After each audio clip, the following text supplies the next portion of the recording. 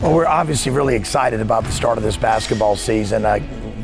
Most of our guys are hungry for the start of the season. Can't wait to get back on the court. Last year was very disappointing. We lost some of our key personnel, a couple of starters, a couple of our top subs. So not only were we the youngest team in the league, we were also maybe the most depleted team in the league. So it was the perfect storm to come together and have a bad season. We can't wait to get on the court this year and do something about that. We've got our best players from last season return.